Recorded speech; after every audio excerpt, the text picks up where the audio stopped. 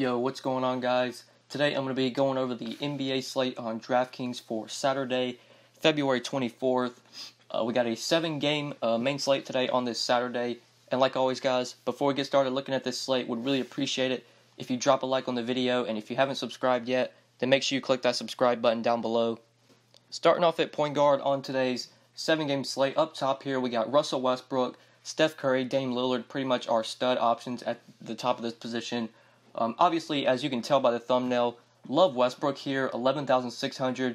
Going up against the Warriors, always like to take Westbrook in these spots when he's going up against big-time opponents, like the Warriors, maybe like the Rockets, for example. Westbrook just seems like he always gets up for these games, really tries to play well. He's played well this year. Through 2 games against the Warriors, he's averaged 62 DraftKings points, played an average of 36 minutes. And you got to think, if this is a competitive game, Westbrook's going to be one of the big reasons why. He's been playing well lately, been giving you pretty much a 50-point floor. We obviously know he has that ceiling that he can get you 80 points without a problem. Wouldn't really surprise me if he went for a 70 to 80 here. Love Westbrook. I think he's a good cash play. I think there's plenty of value today to where you can fit him in. We do have some potential cheap value opening up. Jimmy Butler went out on Friday's game. Could be a chance that he misses today. That could open up value. Some of the guys from the Bulls, like Nwaba, Felicio, they're still pretty cheap. They're considerable value plays as well. I think it's easy to pay up for a stud. And if I'm paying up, Russell Westbrook, really my guy today. Since I like him so much, won't probably be on Curry or Lillard. If you do want to go for a pivot, I would go down to Curry. I think I prefer Curry over Lillard. Even though Lillard has a better matchup, I just think Curry's a better play, especially when they're so similarly priced. You're not really getting a discount going down to Lillard. But those aren't really guys I'm really wanting to pay up for. Russell Westbrook, like I said, if I'm paying up at point guard, I'm going up top with him. And then looking in this mid-range, I don't like a lot of the mid-range plays here. Just feel like guys are overpriced. Like CJ McCollum's in a great spot, but he was priced up now. He saw a price increase of like $1,200. If he was still like $6,500 like he was on Friday, then I'd love him here. I think it'd be a great play, but at $7,700, don't think he's that great of a play. Don't love that matchup for Tyreke Evans. Zach LaVine would be the one guy I'd play here against Minnesota in the revenge game, going back to Minnesota. First time he's at least gone back to that stadium since he left for the Bulls. Did play against the Timberwolves once this year, but that game was in Chicago. LaVine did have a nice game, put up 46 DraftKings points in 33 minutes. And if Jimmy Butler is out today, that will be a much better matchup for Zach LaVine. You would think that Jimmy Butler would be guarding LaVine if Butler's able to play, but if Butler's out, much better matchup for LaVine. I'm not a big fan of his price, but with the revenge game narrative, with possibly Jimmy Butler being off the court, I do like Zach LaVine there in that mid tier, but I don't think he's really got him forcing in today. Mainly wanting to pay up for Westbrook here, or just try and find some cheap value. You could also do the revenge narrative for Chris Dunn. This is the first time that Chris Dunn has faced the Timberwolves this year since he went to Chicago. He did play for Minnesota last year, so it's a revenge game for him. You could play Chris Dunn if you want to do that narrative. But mainly, this is where I think we can find some value if we're not trying to pay up. There are other mid-tier plays that I'm kind of skipping over. Like, I think Brandon Ingram, a fine play. If Rubio gets back to full minutes, he could be a really good play at 6,100. He really struggled on Friday, first game back from injury. But if he doesn't have any restrictions today against Dallas, you love that matchup. You could play Rubio, you could play Ingram, but I don't think those are really guys I'm jamming in today. Mainly looking for some value here. Andrew Harrison, a guy that's been playing really well lately. Not the best matchup against Miami, but I do like Harrison here for some value. He's been getting the minutes lately, and he is still really cheap at just $4,700. Pretty likely he's able to pay off this price tag. You could use Harrison as a value play. You could maybe go to Moutier as well. At that same price tag. Not the best matchup for Moutier, but if he's going to continue to start at point guard for the Knicks and going to see at least 25 minutes, you could play him for value. He did start their last game against the Magic, only played 23 minutes, was a pretty disappointing game. I was pretty high on him that day because he was getting the start. I thought he would play close to 30 minutes. That wasn't the case. Trey Burke got some good minutes off the bench, kind of took away minutes from Moutier.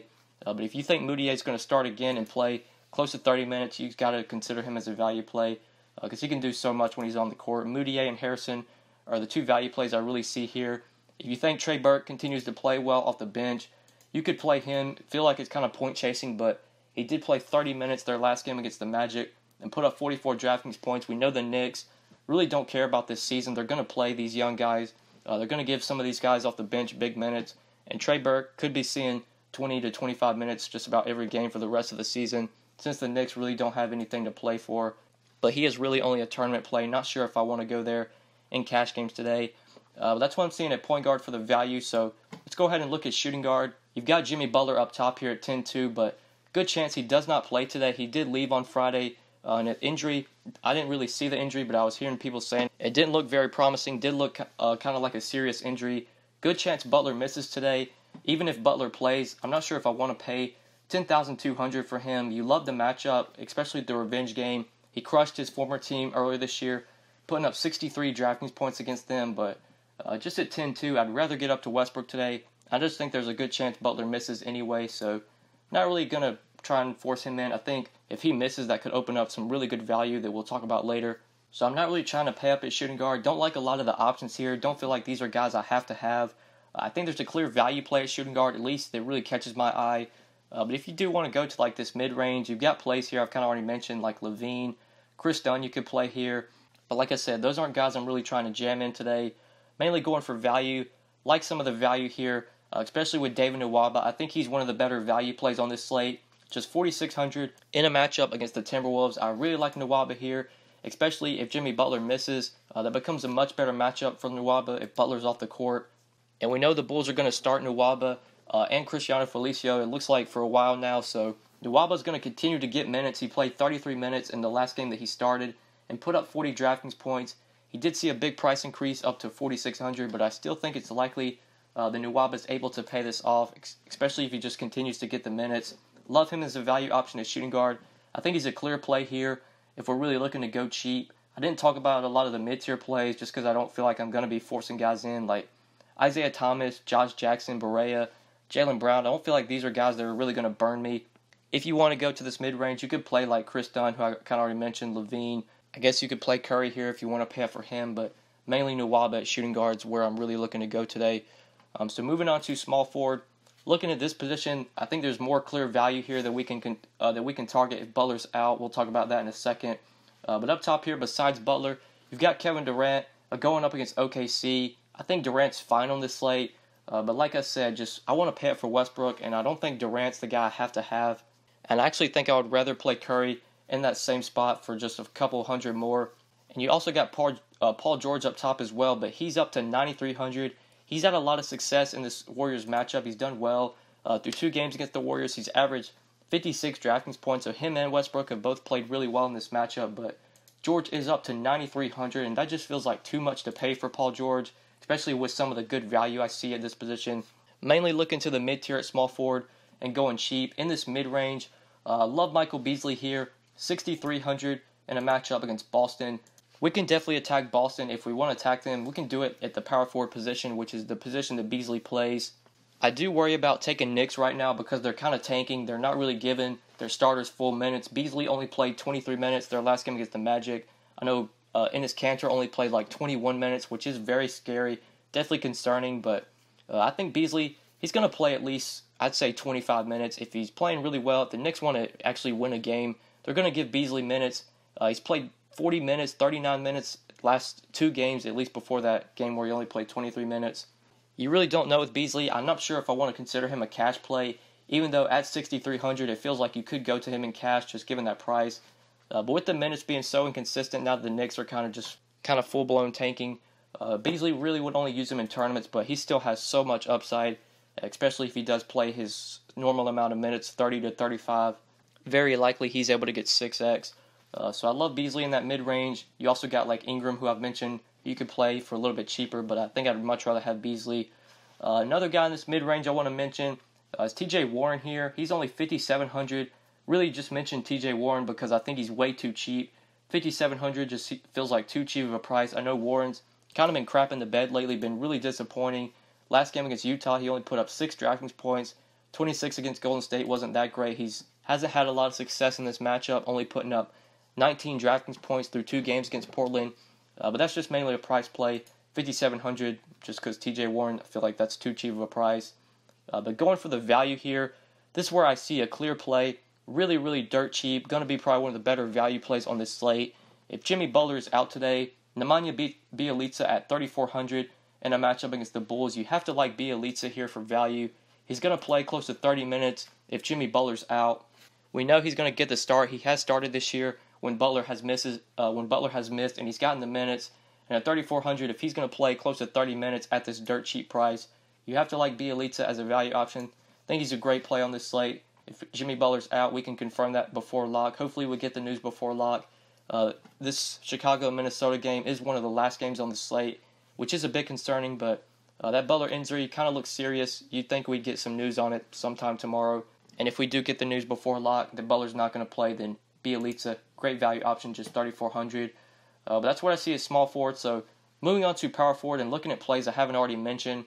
Kind of a lot of plays here I've kind of already talked about. You got Draymond Green, Julius Randle, some top options here if you want to play them. I think Draymond's a fine play at 7,800. Definitely not like my favorite option on this slate, but I think he's able to pay out that price. You need about 38 from Draymond.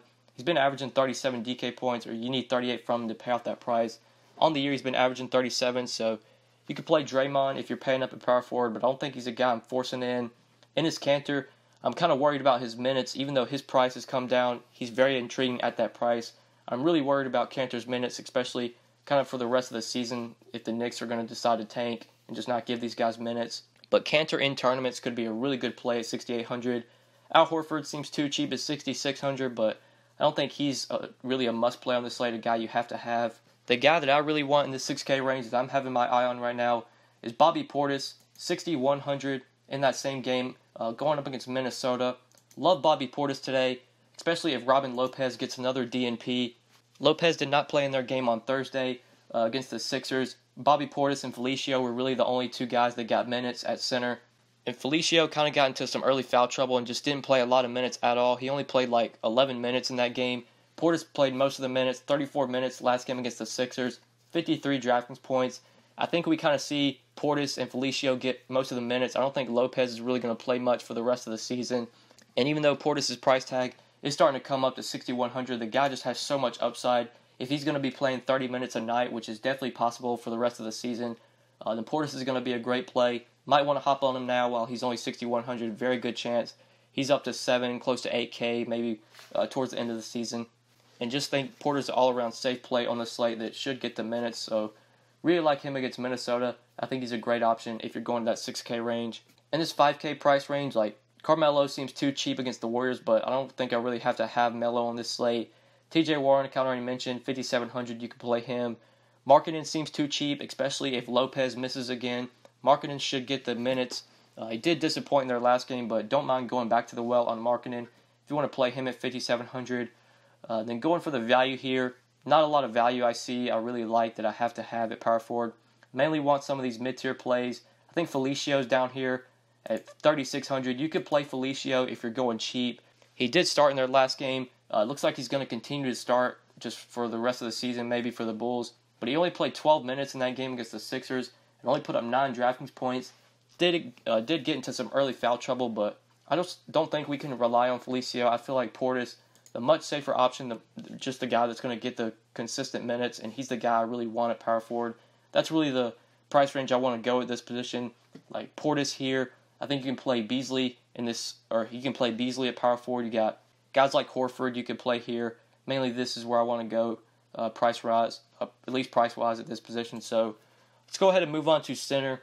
You got Karl-Anthony Towns at the top of this position, 9,600 in that same game against the Bulls. Don't think I'm really trying to pay up for Towns on this slate. I think there are better stud options. I think I'd rather go to like Curry, even Durant. Obviously, I want to get up to Westbrook today. Don't think I'm going to be paying up for Towns. Don't really think I'm paying up for center in general. Gobert's in a really good spot against Dallas, but 7,300 for Gobert just seems like too much. You could play Steven Adams at 6,900 going up against the Warriors. He's had some decent success in this matchup as well. 33 DraftKings points he's averaged through 2 games against the Warriors.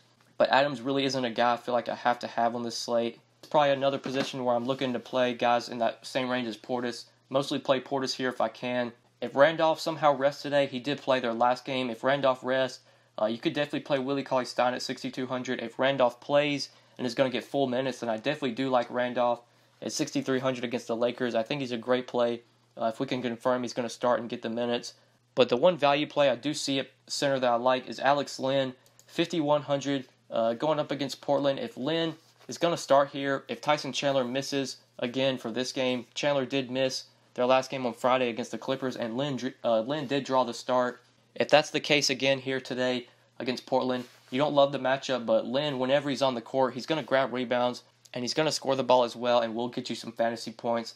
He's up to 5,100, but it's still likely he's able to pay off that price tag if the minutes are there. With Chandler possibly being out again, you would think the minutes are going to be there. So I like Lynn as a value play if you want to go to him at 5,100 if you're going cheap at this position. But that's really what I'm seeing for options that really stand out to me. So I think that's pretty much it for center, and I think that's it for this video. Thank you guys so much for watching. I do really appreciate it. If you enjoyed the video, just make sure you give it a like, and if you haven't subscribed yet, make sure you click that subscribe button down below. If you have any questions, feel free to hit me up on Twitter at the DFS_GOAT. You just want to talk, DM me. I'm always on Twitter, just always active on there. And that's probably the best way you can contact me is through Twitter. But yeah, guys, thank you so much for watching, and good luck tonight on this slate. Peace.